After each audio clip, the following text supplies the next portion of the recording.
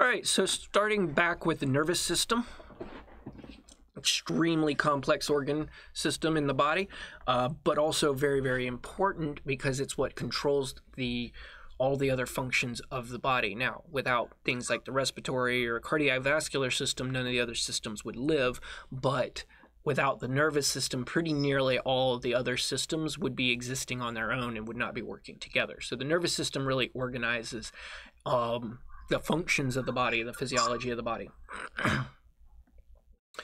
All right, so, yep, pretty clear, straightforward. All right, central nervous system and peripheral nervous system. Couple of different things to remember here. Central, brain, brainstem, spinal cord. That's your central nervous system. Your peripheral nervous system is going to be all the nerves that come off the spinal cord. The cranial nerves that come off the brain are not always associated with they're also associated with the peripheral nervous system.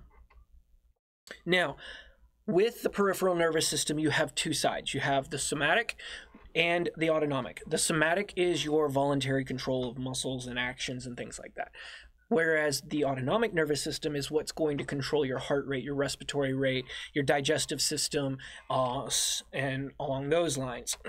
Within the autonomic nervous system, there we go. All right, visual for you. Oh God, I'm an idiot. All right. There. Now you can see what I thought you were seeing this whole time. All right. So here we can see the breakdown of the nervous system where you have the peripheral and the central nervous system. And then within the peripheral, we see the autonomic and the somatic.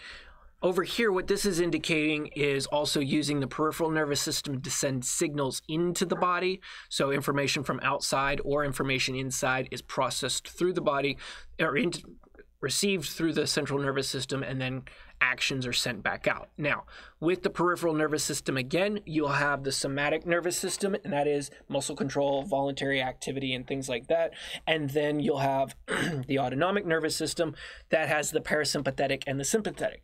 And those two sides of the autonomic nervous system are constantly balancing each other out. It's like a tug of war as to which one is going to take over at the moment. And while neither particularly, like the receptors and the activities of both don't overlap, the actions of one side can inhibit the actions of the other through a series of steps. So the parasympathetic, this is your feed or breathe. The rest and digest, this handles or shunts a lot of the blood to your intestinal organs, helps you focuses your body on the absorption of nutrients, whereas the fight or flight, the sympathetic nervous system, that's going to slow down peristalsis, slow down gastrointestinal function, and increase blood flow to your muscles, resulting in also dumping epinephrine to result in more energy and a higher blood sugar level, and so on and so forth. We have, I think I mentioned this the other day in stress, talked a little about that, about how stress results in the release of epinephrine and glucocorticoids that are designed to raise your blood sugar levels for the stress and to be able to be prepared to meet the stress. So that's the sympathetic nervous system taking over. And when it does that, that's one of the aspects that can lead to, or is the reason stress can lead to heart attacks, or it puts you at an increased risk of a heart attack at least, is that constant higher levels of epinephrine and breakdown of fat in order to maintain blood sugar or raise blood glucose levels are associated with the formation of an atherosclerotic plaque in your arteries. So, anybody know what that organ in the sitting in front of the heart is? You recognize that? No. Well, okay, so the pericardium wraps around the heart, but that looks like, I don't know how to describe it, yellow bumpily thing up above where the arteries are. That's actually the thymus. that it's depicting there.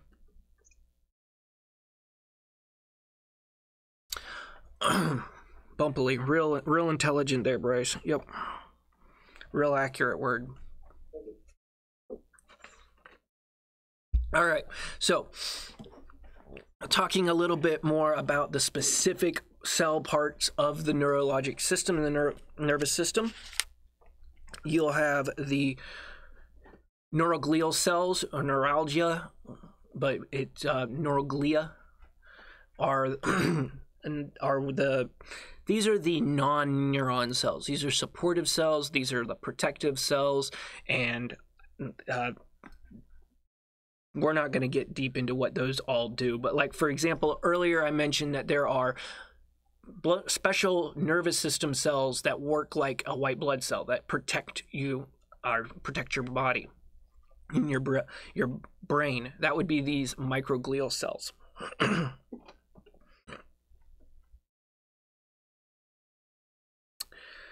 All right, so your neurons. We brought this up in the quiz, or this got mentioned in the quiz earlier today. What is a neuron? Neurons have three major parts of the body. So the neuron is the most fundamental cell of the nervous system. In the brain, these neurons are rather small because their axons and dendrites are not very long. The adjoining nervous neurons are very close to it. But a neuron can actually have a very long axon while it continues out to another cell somewhere else in the body.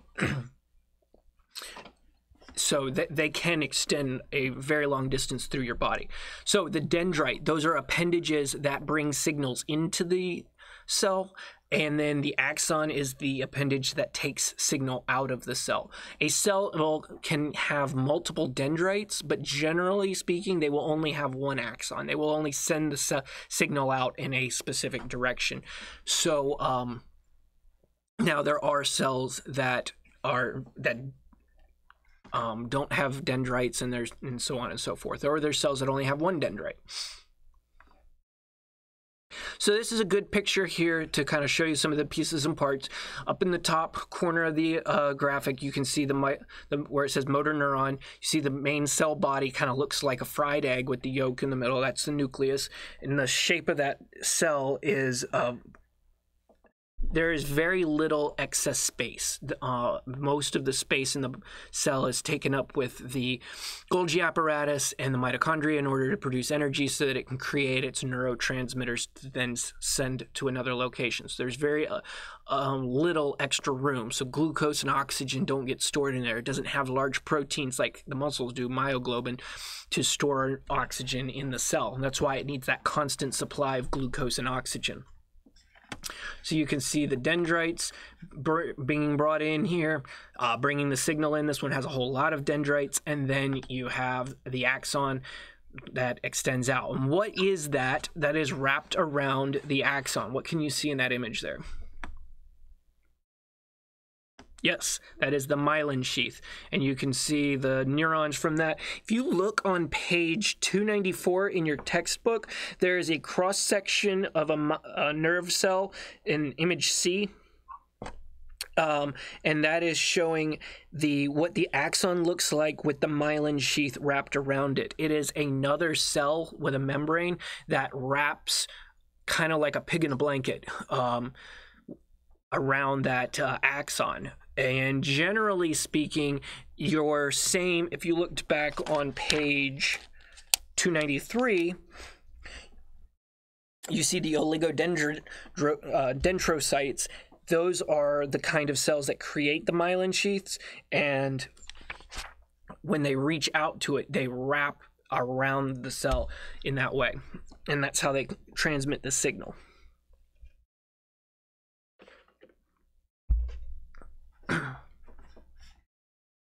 So once we have the myelin sheath that wraps around the axon, and then that axon branches out so that it has multiple points of innervation. That to innervate is to connect a nerve to a muscle or something, and so you can see in that image it has multiple points of connection with the muscle, so it's not only stimulating one point.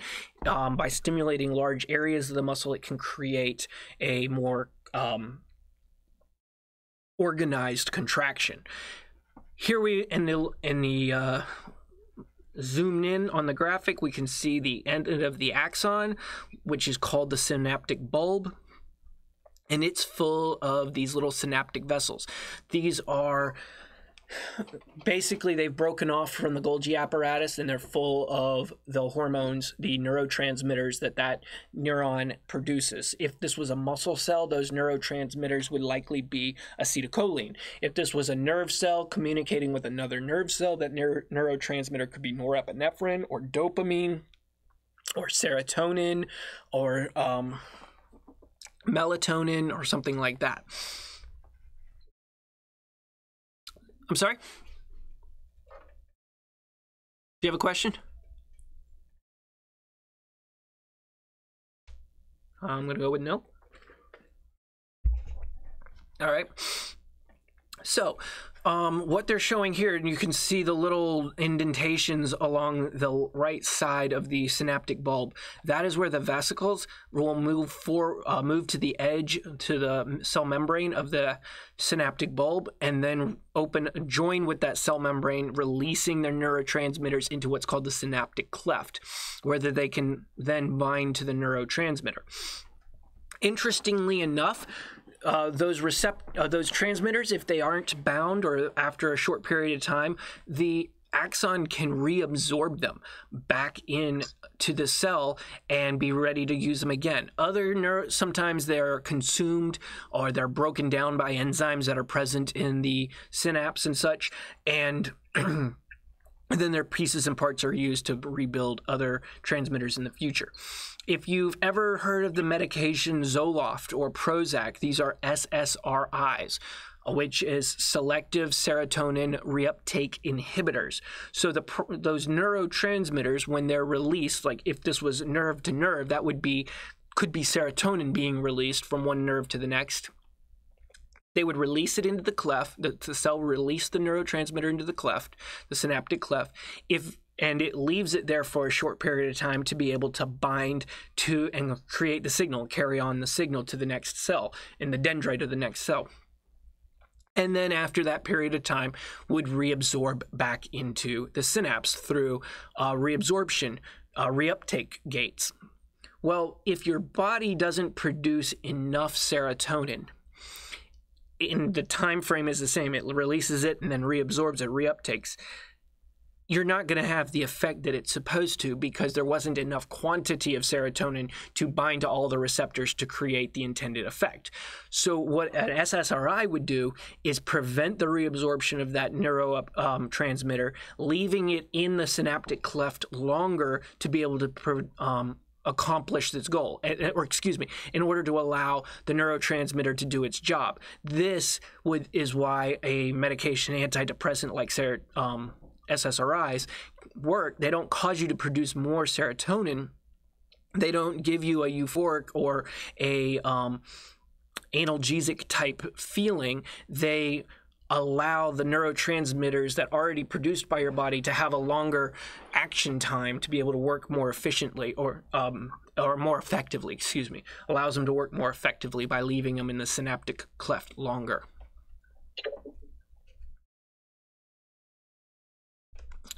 So now, we didn't talk about this, or the video in the muscle video talked about this a little bit, so I wanted to point it out again. Somebody explain to me the function of the T-tubule. We haven't heard from you guys in a little while, Roswell, so tell me about the T-tubule. What is it?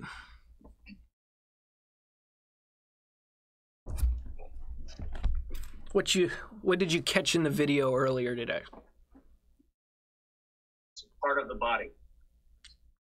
Great place to start. Grabs onto the muscle fibers. All right. So it does continue down inside the muscle fiber.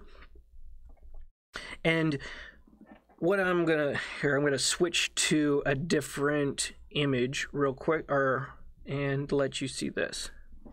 Let me switch this to whiteboard. All right, so I'm a horrible artist. Please don't be mad at me. But what does this kind of look like to you?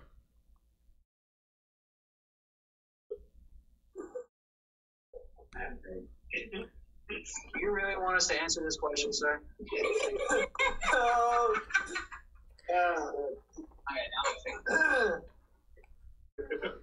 Y'all a bunch of jerks. Y'all a bunch of jerks. Hey, you went to children. Right into that one. Oh yeah, is the toddler still here? Yes, the toddler's still here. All right, so You were expecting maturity out of us. You're going to be sorely disappointed. oh well, good. I'm in good company then. All right, so this is supposed to be a hand grenade. It is not a ball sack. And what I'm trying to show you here is how the fuse on a hand grenade works. If you spent time in the military, you're probably familiar with this already. But we're all somewhat familiar with the fact that there's a ring and a pin on a hand grenade. You pull the pin, and then it flips this part off. And this is which releases the trigger, the hammer, fires, and it starts burning a fuse on the inside. And that fuse is shrouded, and goes all the way into the center of the hand grenade. So then when it detonates the explosive from the middle out, causing it to blast in all directions equally.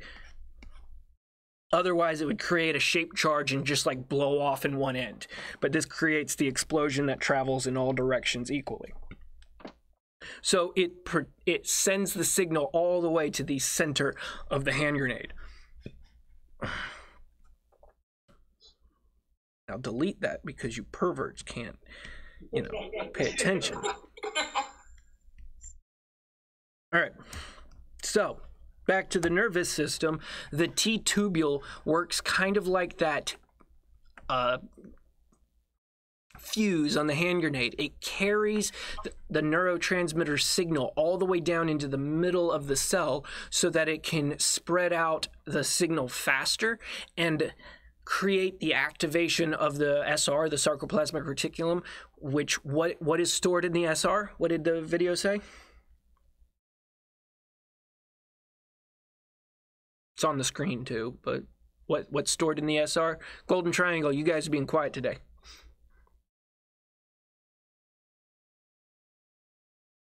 What's stored in the SR of the muscle cells? Calcium, yes.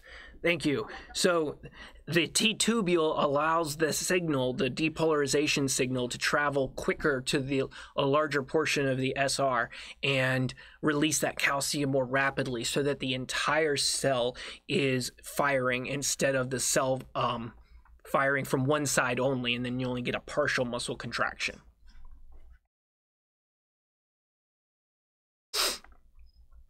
All right, so here's that cross-section I was talking about, how the myelin sheath forms around the axons. You can see the axon there and all of the vesicles of the chemical. And the nodes of Ranvar. These are the sections between the myelin sheath. So what happens is instead of the signal having to... So you're all familiar with the wave, like in a stadium where somebody on one side starts it and then everybody starts jumping up all the way around the stadium. That's essentially how the depolarization of a cell works through the cell. It starts at one point and continues in a wave of depolarization along the length of the cell. Now, when you're talking about a muscle cell or a heart muscle cell or something like that, the cell is relatively short, so it travels to the next cell pretty quick. But when you're talking about an axon on a nerve, which could be quite long, that could take quite a while for the signal to pass all the way through, and we want instant reaction.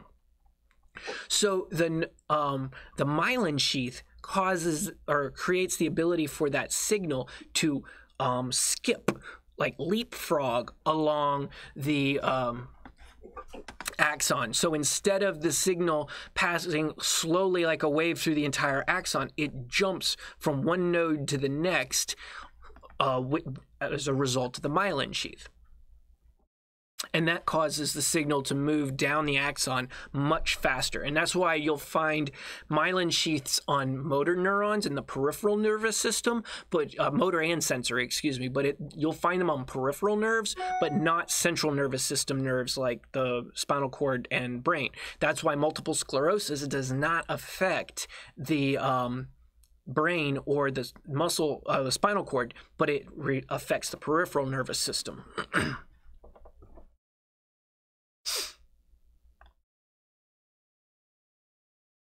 Right, we've already kind of talked about the synapse a little bit. All right. All right, so what it's talking about here with the neurotransmitters being excitatory or inhibitory. So in a muscle cell, if a nerve sends a signal and releases a neurotransmitter, the neurotransmitter is almost always acetylcholine, and that acetylcholine is going to excite the cell. It's going to cause action to happen. It's going to make the cell depolarize and function. Incidentally, there's another nerve that releases acetylcholine on another muscle that has a very different effect. The vagus nerve runs from the brain down to the, it's a cranial nerve, and it goes to the heart and terminates in the area of the SA node. When it releases acetylcholine, instead of activating the SA node and causing it to depolarize, it actually inhibits depolarization. It reduces the frequency at which the SA node will fire. So the actions of acetylcholine on the heart are inhibitory, where the actions of acetylcholine on your biceps are excitatory. And that's why, like, doing a carotid massage, which will stimulate the vagus nerve, can slow the heart rate down because it's releasing acetylcholine onto the heart. What is a medication that we could give that would stop or slow neurotransmission?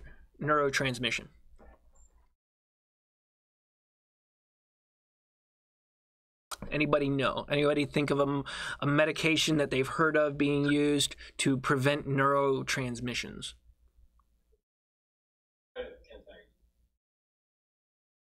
Say again? Some kind of antagonist?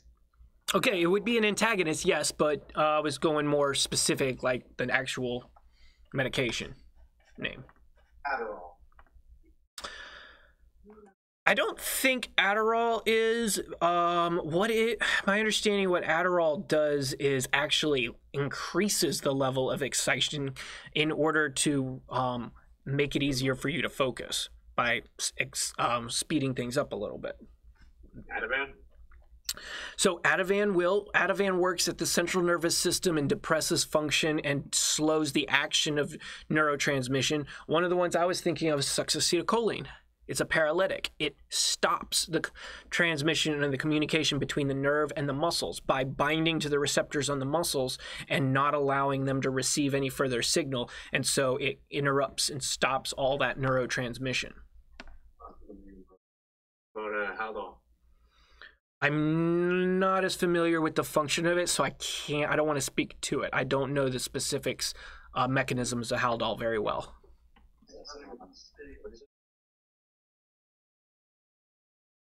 Atropine is another one that will slow the effects of neurotransmission on the heart. If you give a patient atropine, it will bind to the receptors at the SA node, preventing the acetylcholine from binding to it, and decrease the effect of the vagus nerve stimulation, so allowing the heart to return to its previous rate. All right, so these are all the different protective mechanisms. That's great. We can protect our central nervous system.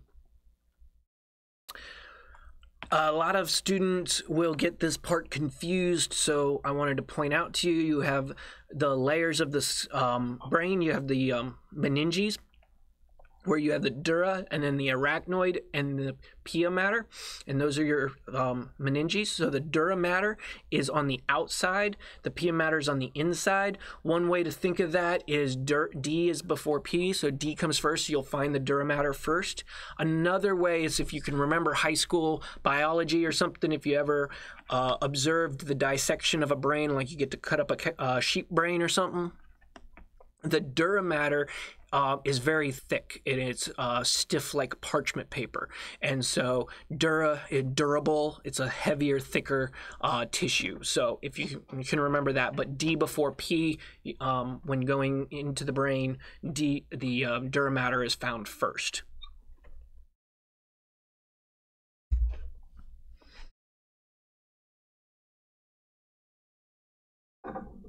All right, I mentioned the blood-brain barrier earlier, so I'm not going to talk too much about that. All right, so this is some general locations within the heart, or excuse me, yeah, the heart. Yeah, this is totally the heart.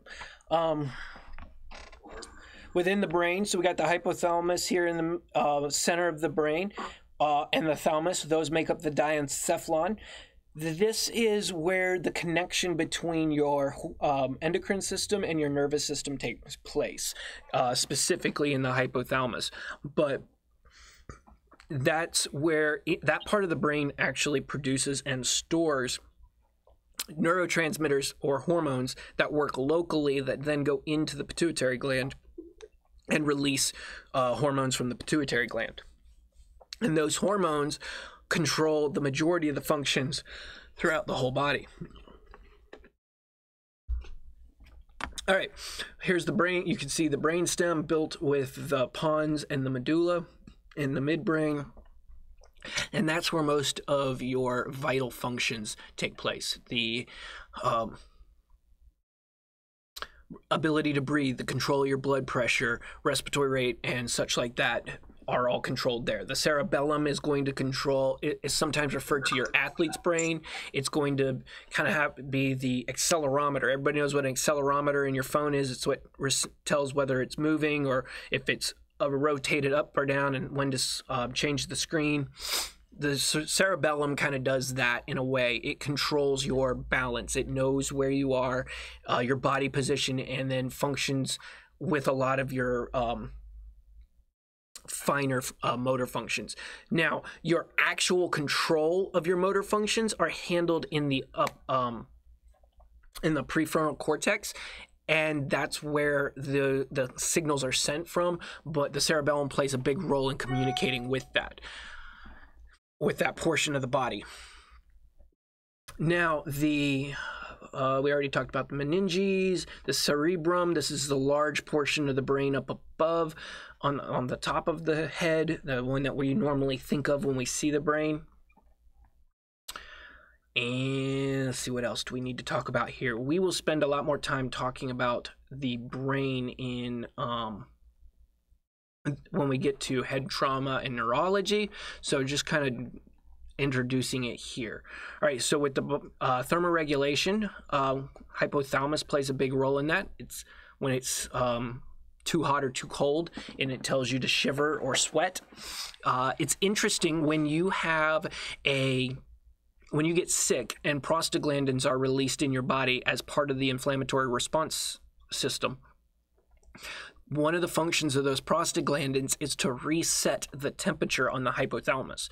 So if our body is supposed to be 98.6 degrees, that's what our hypothalamus thinks we're at all the time, or it's trying to keep us at. Well, the prostaglandins will get to the hypothalamus and tell it, oh no, you're not at 98.6, you need to be higher, and it'll change that thermostat level to 100 or 102 or something like that. And then the hypothalamus thinks, oh, normal is 102, all right, let's start shivering, let's start producing heat, we are cold, we need to get this temp up 4 degrees, people, let's go. And that's why you start to feel chilled and you feel cold and you shiver and you're wanting to be covered in blankets when actually your fever is up. You're hotter than normal, but then when your fever breaks, you're sweating profusely and such like that because your hypothalamus has suddenly decided, oh wait, we're not supposed to be 102, we're supposed to be 98. Everybody cool down, and you start sweating and relieving all that heat from your body. So your fever is actually caused by the hypothalamus being reprogrammed. All right, so this is showing the limbic system, and this is one of the major controls between the lower functions of the brain and the higher functions of the brain, where we've already kind of talked about how the hypothalamus controls the endocrine and connects to the endocrine system. And a lot of your sensory function is processed and filtered through this area. So you can see it also talks about the not emotion, but memories, short and long-term memories, and how a memory is maintained because the senses pass through this, whether it's smell or sight or touch. That is why if you're trying to remember something or learn something, you have to make it associate with another sense, a sound, a smell, a taste, a feel. And then that sense or smell, that's whatever sense receptor that was, will cause you to make or have that memory. So if you always associated your grandmother's house with the smell of apple pie, well, every time you have smell apple pie, you think of your grandmother then. That's the limbic system making that connection.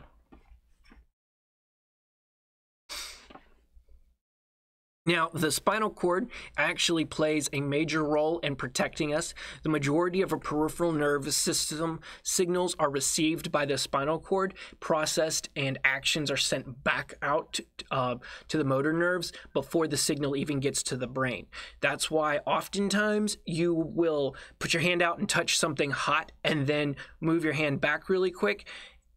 Your hand will jerk back and then you'll feel the pain or realize it hurts. And that's because there was a delay between the nerve signals making it to your spinal cord and reacting. So that's why you pulled your hand away. But then it gets to your head and you remember and you realize, oh, that hurt. And so your spinal cord recognized the pain and created a reaction before your brain recognized it.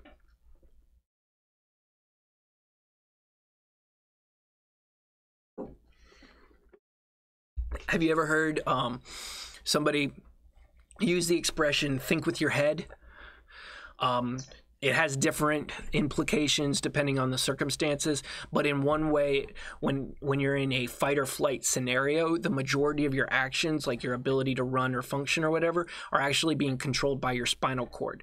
And so the maintaining control and keeping your head about you, using your head to think, is where you get that higher function of decision making versus the reactive function of like essentially the term knee-jerk reaction of what your spinal cord would tell you to do versus what do you think about your action type thing. All right, already named these nervous systems, so talked about where they are. We're not going to get into spinal nerves and plexuses today. You don't have to memorize the cranial or name the cranial nerves for this portion of the class.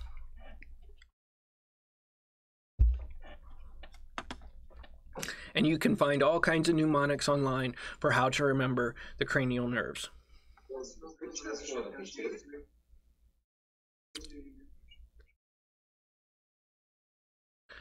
So mentioned the autonomic nervous system earlier, and here you can see a breakdown of the functions of it where they are balancing each other out with the fight or flight and the rest and digest, of how the signals are sent between the two from the same signals are being sent to the same organs from two different sides of the nervous system to balance, creating that balance. What do you guys remember from EMT school? What creates our heart, or not creates, what influences our heart rate? What causes our heart rate to speed up? Adrenaline. Adrenaline. And what's another name for adrenaline? Epinephrine. Epinephrine, yep. Epinephrine and norepinephrine are neurotransmitters that play a major role in our heart rate. Our heart will beat at a set rate, 60 to 100 at rest, at normal. And then when the brain feels like it's not getting enough blood flow, norepinephrine is released. When you walk around the corner and see the bear, epinephrine is released, and it jacks your heart rate up significantly to combat that or to meet the need. Whereas when your brain's like, whoa, this heart rate is too fast, this blood pressure is too high, this is too much, it stimulates the vagus nerve to secrete the acetylcholine, which slows the SA node down, slowing the heart rate down.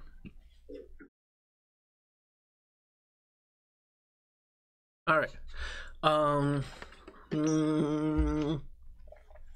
Don't need to get too into the sensory function of all these different receptors. Maybe let's look at this. I never saw noceo come up anywhere. Thermoreceptor, thermo, heat, temperature. Mechanoreceptors, again, physical movement. That's proprioceptors. So proprioceptor is a hard one. You will see perception and all. You'll see that term later on, especially when we get to neurology. So that's a awareness. Proprioception is the awareness of where your body is. So proprioreceptors are what's telling our brain that my arm is at my side, or that my arm is out and extended. It makes you aware of your surroundings. It makes you aware of where the parts of your body are. Baroreceptors, baro meaning pressure, like barometric pressure or barometer. So baro is pressure, and then chemo is a chemical. So most of those are pretty clear what they're talking about. Noceo and proprio are the only ones that seem less common. So, but proprio is your position. All right, not going to get into the senses of smell and taste today. We will look at the eyes in more depth later, but you can see the general features here. And this is the optic nerve that is what transmit vision to our brain, not the motor of the eye. That's not the motor nerves. There is your malleus, incus, and stapes, showing those three bones right there. And mass-wise, I think it's the stapes that is considered the smallest when it comes to mass. This is a very important function of the ear, and we will see this a lot. We'll actually run a lot of calls related to this. Let's go back. Here it is. All right, so looking at the inner ear, you see at the top it says inner ear, and that is the cochlea and the semicircular canals. The cochlea is where the sound is received. That's the perception of sound through there. But the semicircular canals, those are truly the gyroscope of our head. Those are what tell us if we're sitting upright, if we're turning to the left, if we're turning to the right, if we're moving forward or back, because there's fluid in those canals and little cilia, little hair-like structures that as the fluid moves, it stimulates them back and forth. And so when a person has an inner ear infection, if there's pressure on that or pressure on that nerve, it can cause dizziness. If there's lack of blood flow there, it'll cause dizziness. Go ahead, Macon. I was just gonna say, like, I can totally relate. I had one so bad in high school one time that I was effectively stumbling around like I was drunk. It was not fun. The inner ear infection? Mm-hmm. So there's a disease that causes this without the infection that we see a lot. People, I'm so dizzy, my blood pressure must be low, I'm puking like crazy, and I must be having a heart attack. No, actually, you have vertigo. Vertigo is that sudden feeling of dizziness, and it's normally something to do with the semicircular canals in the ear. Meniere's disease is vertigo on steroids. It is a severe case of vertigo, and it's treated with seasickness medications. Normally, ear infections, we're going to treat with the antibiotics. Tubes in the ear relieve the pressure, that kind of a thing. But vertigo and Meniere's are going to get seasickness medications that will reduce the sensitivity to stimulation, so that hopefully the patient won't feel as sick. Let me tell you this, if you're dealing with a patient with vertigo or Meniere's, Zofran is not going to cut it, and you'll be lucky if Phenergan cuts it. I know when I had it, it was rough. Literally, the room was spinning. Does anybody carry Phenergan? Not anymore. That's a bummer. Phenergan's an amazing medication. endocrine, then it might be in the narc box. Sometimes it can be green. Paramedic was scary.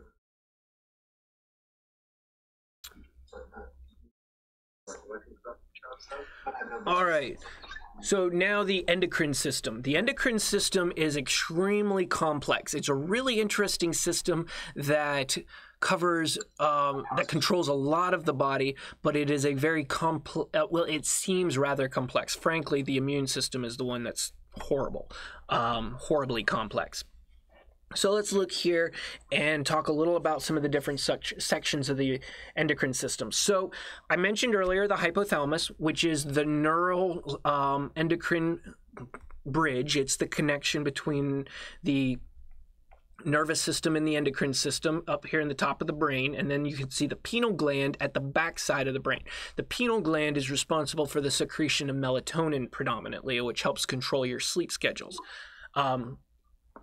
The hypothalamus has the connects to the pituitary gland, which has the anterior and posterior pituitary, and had historically been called the master gland because they will release hormones through the rest of the body. That majority of them are going to go to other endocrine organs, or other endocrine glands, not specifically to other tissues. Now, things like growth hormones and will go directly to like bone and muscle to cause growth, but follicles, same with follicle stimulating hormone, but thyroid stimulating hormone, adrenocorticotropic hormone, or luteinizing hormones, these are all going to go to other endocrine glands, causing them to function. And then you have your thyroid, which is in the neck, right at the thyroid cartilage, where your Adam's apple is, per se. And then below that, you have the behind it is the parathyroid, a very, very small gland. It actually looks like it's part of the thyroid, but it's a very small location on the thyroid gland. The thymus is at the base of the trachea, where the trachea splits to go into the right and left mainstem bronchi, and the thymus plays a huge role in the immune system. It is a endocrine gland, but it's mostly intended for the typing of T cells. You may have heard of T cells with the immune system. They are typed in the thymus. That's why they're called T cells. The other immune cell is the B cell. Those are matured in the bones. In addition to that, we'll have the pancreas and the adrenal glands. The adrenal glands sit on top of the kidneys like a scoop of ice cream, and the pancreas lays behind the stomach between the kidneys. We'll talk more here in a minute about their functions, and then the gonads for the male and the female. All right. So a hormone is... let's back up. So what we're talking about, chemical messengers here, is neurotransmitters are going to be chemicals released by a nerve that will target a tissue directly adjacent to it. A hormone is going to be released by a gland or an organ, travel through the bloodstream to find its target tissue that way. So in general, a hormone is going to take longer to cause the effect than a neurotransmitter would. Ions function that same way, growth factors, these are all different types that work similar to hormones. So these are various chemical messenger systems. All right, let's see. Don't need to get into that right now. I already talked about that. All right, paracrine and autocrine, as you can see, this is a chemical messenger. They're like hormones. They're in many ways very similar, but the autocrine are going to be released by a cell and act on the same cell, whereas the paracrine are going to act on a different type of cell. So one cell makes it and sends it to another cell. Autocrine just act at the same location without having to travel. Now, when we get to medications and pharmacology, we'll talk more about agonists and antagonists. Somebody brought that up a minute ago. Hormones can act in that way too. They can either antagonize an action, preventing an action from happening, or they can agonize an action, cause that action to happen.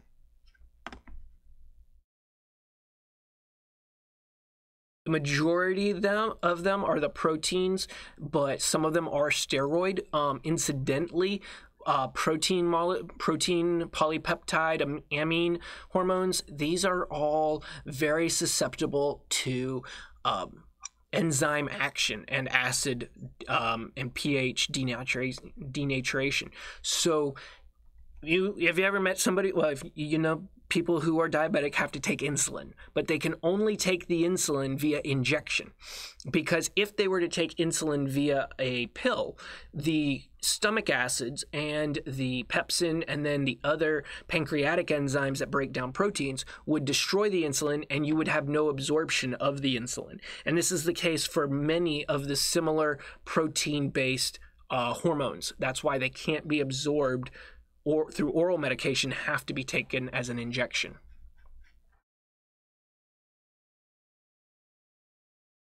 I thought they were working on a pill-based insulin, though. If they are, which they may be, and it's very possible, what they would be doing is shielding it with in some way to prevent it from being susceptible to the enzyme action of pepsin and all that, but also be less receptive to to the function of acid. So what it would probably be is what's called a proenzyme, where it's not the full, or not a proenzyme, that's different, it's similar, but it's the concept that it's not the full protein yet, and it'll be converted to the actual protein once it gets to the destination site.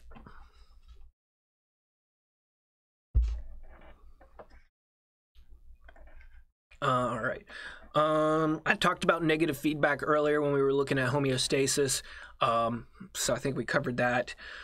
I've mentioned prostaglandins a couple of times. We'll talk about prostaglandins a lot more in the immune system, but prostaglandins are a type of hormone that function with the inflammatory response system. So here you can see they cause platelet aggregation, they cause vascular permeability, and I mentioned they can cause your temperature to rise. They're also what causes a lot of the pain during after an injury, and that's why a medication like Tylenol, which blocks prostaglandin formation, causes pain relief, because the prostaglandins can't cause that irritation. It also treats fevers because it prevents the prostaglandin formation, which prevents the formation of the fever, or the action of the fever.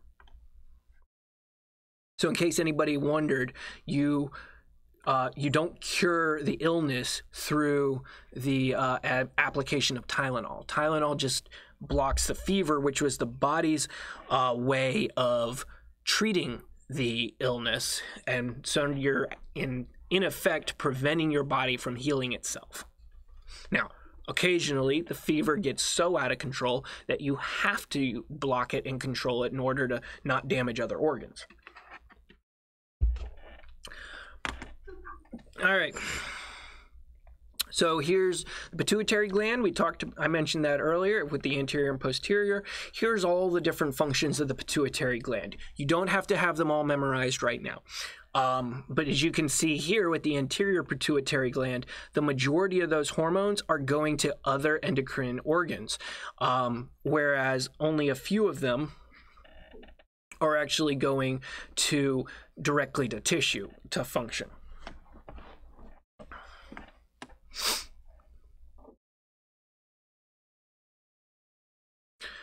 All right, thyroid gland plays a huge role in your metabolism.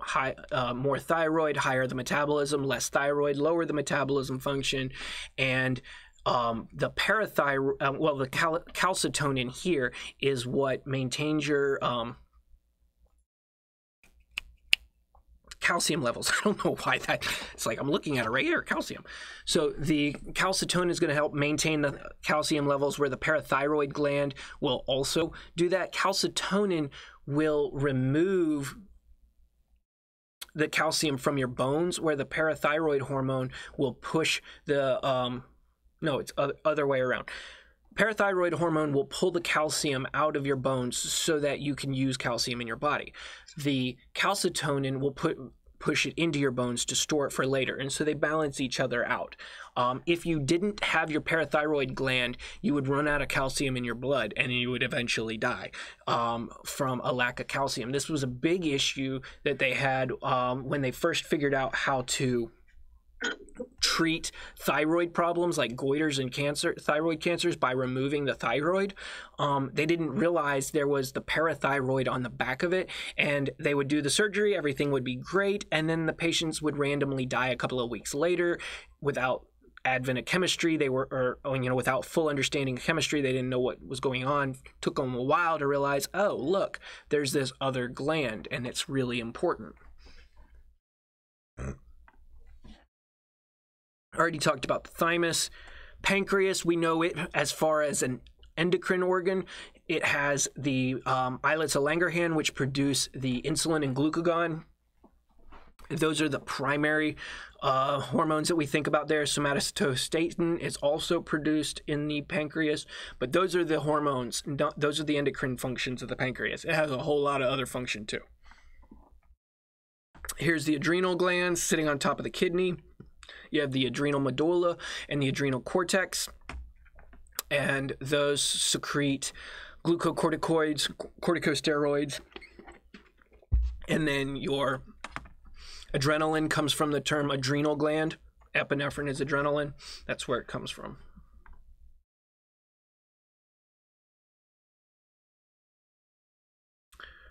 And then you have the gonads, testes in men and ovaries in women. I already talked about the pineal gland, and so this gets into the circulatory system. Before we go there, let's take a quick break.